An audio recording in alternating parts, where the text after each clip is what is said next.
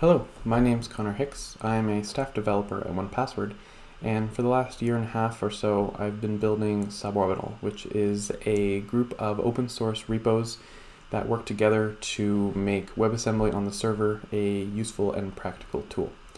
I'm going to be talking about building web services for a future based on WebAssembly, and I'm going to be doing a deep dive into Atmo, which is one of the Suborbital projects.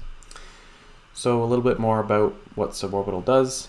It is a collection of projects. It started out as a functions as a service system, but has since evolved to include multiple projects that are all working together towards this goal of server-side WebAssembly.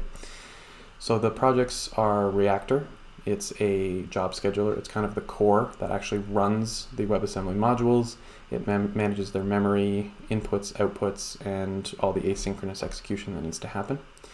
Grav is a message bus that allows Go applications to communicate asynchronously using plugins for discovering each other and also actually communicating with each other over various protocols. And then Vector is an HTTP framework that integrates really tightly with Grav and Reactor. And when you put those three together, it forms Atmo. And that is what I call the batteries included WebAssembly framework. It includes all of the APIs and the server-side runtime that allows you to build cloud-native applications with WebAssembly. And Atmo is being developed alongside what I call the SUFA design pattern. This is a way of building applications so that they're easy to understand and easy to deploy. So SUFA stands for Simple Unified Function-Based Applications, and it quite simply means that your application should be simple to understand and simple to deploy using something like a simple auto-scaling group. It should be unified, meaning that when you build them, it results in a single thing. That thing can be a Docker image or it can be an Atmo application bundle, but you don't need to build many Docker images or many different things in order for your system to work properly. And then function-based means that you are segmenting your application into multiple different functions that are composed together to form your business logic. And we'll talk about how that works using the directive, which is a declarative file that describes your application and actually lets you compose those functions together using different control flows and different clauses and operators that make it really easy to work with complex logic. We'll talk about a whole lot more of that in a minute. So we're going to go deep into Atmo. I'm going to give you a quick tour of an Atmo application, and we'll talk about how it all works. The application that I'm going to go through is called Telescope. It is on my GitHub. My GitHub is Cohix, C-O-H-I-X. You can find all the source code there, and you can try it out for yourself. So the directive is where everything starts, and so I'll take you through a quick tour of it. It describes all of the endpoints that this application will provide, things like getting files, getting a list of repos, getting a single repo, and generating a report. We'll talk about this one a little bit more later.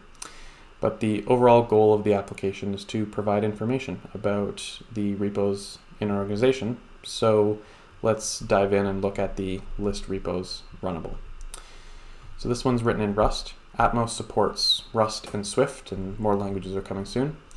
But what they all have in common is they use something called the Suborbital Runnable API in order to gain access to capabilities that server-side applications need to operate properly.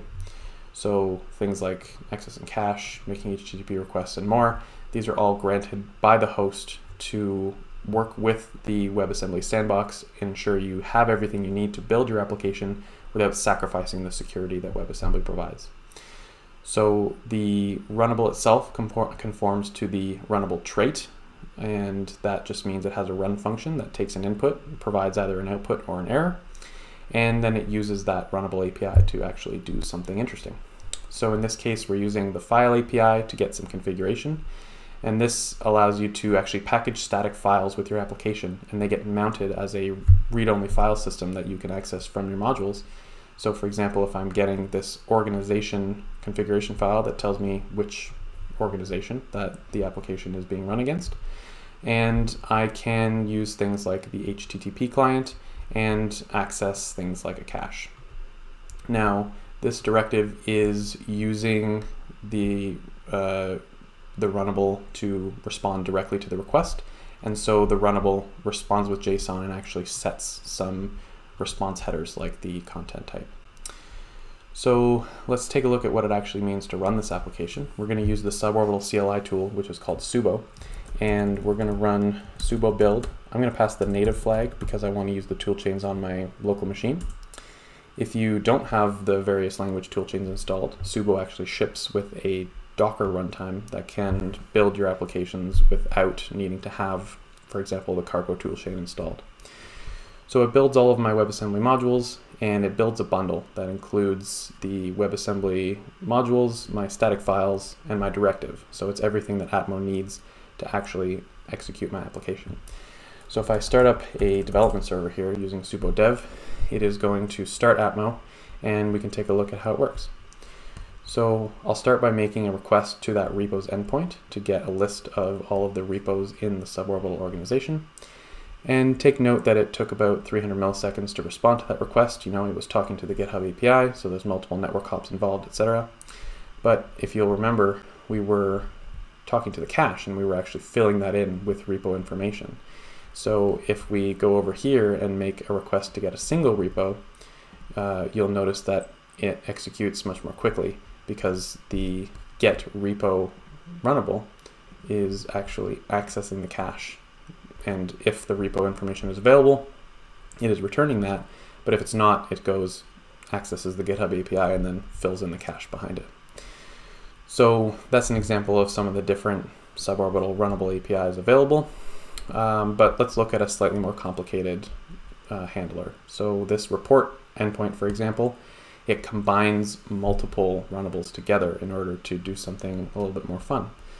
So we're using the list repos runnable from the other handler, but instead of just responding directly with that information, this particular handler actually uses the for each operator to iterate over the array of repos and perform an operation on each element. So we're actually going to be calling this send report runnable on each element of the repos list, and that send report function looks a little bit like this.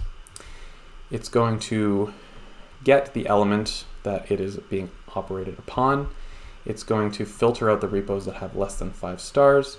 It is going to read a configuration file called webhook to know where it wants to send this report to. And it's going to construct a payload and then actually send a webhook using the HTTP client. So why don't we take a look at that?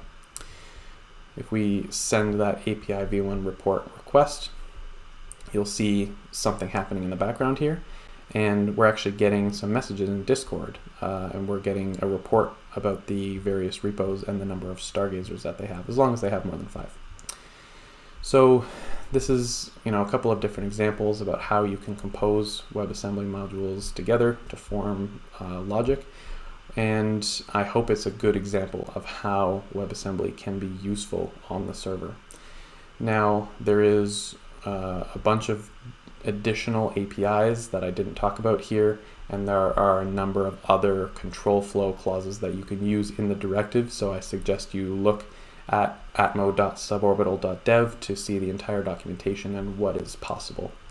The subo CLI also has a number of other features as well that I suggest you check out. It's very useful for building WebAssembly applications, whether they're being used for Atmo or not. So that's the end of the demo, and I just want to close out by saying thank you for having me at the conference, and I hope you'll check out Suborbital at github.com/suborbital, and please don't hesitate to open issues or join our Discord if you have any questions or if you want to ask about building something with one of the projects. So that's all for me, and I will see you all in the conference.